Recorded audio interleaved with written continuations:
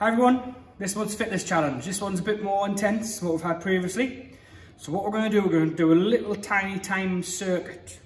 Alright. Now there is 6 or 7 exercises in the circuit, 20 reps of each. It's entirely up to you how many times you do it through.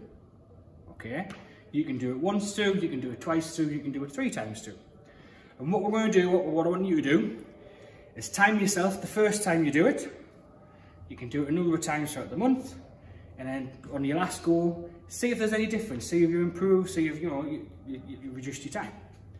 Now what I would encourage you to do before you do any attempts is always do a warm-up, okay, because it is going to be quite intense because you're going to be doing them as fast as you can with good technique. Alright, remember technique's always important.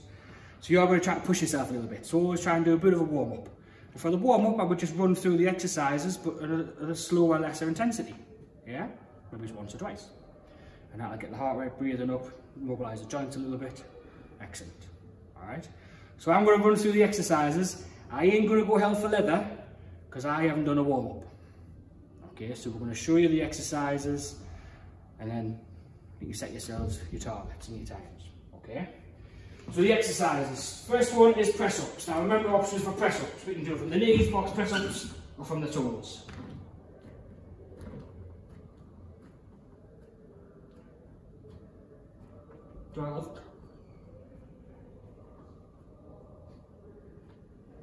And then we've got squats. So we stand up and we start squatting.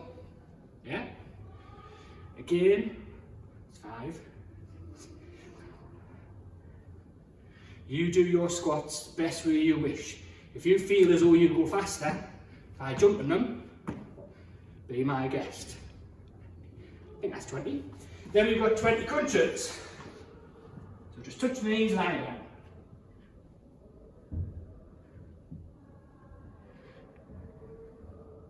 We don't need to do a full sit-up. That's 13, 14. Then we've got rows. I've got a nice weighted bar. You use whatever you've got. Elbows in.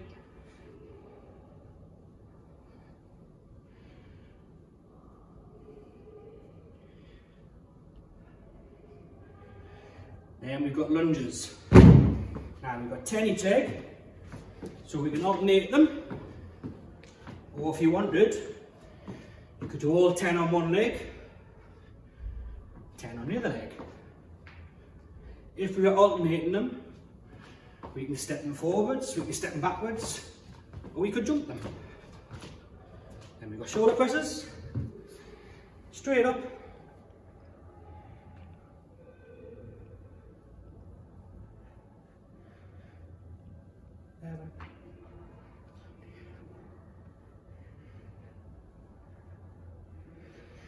And then I believe it's high knees to finish. So we can step them, we can have a little jump, or we can run them.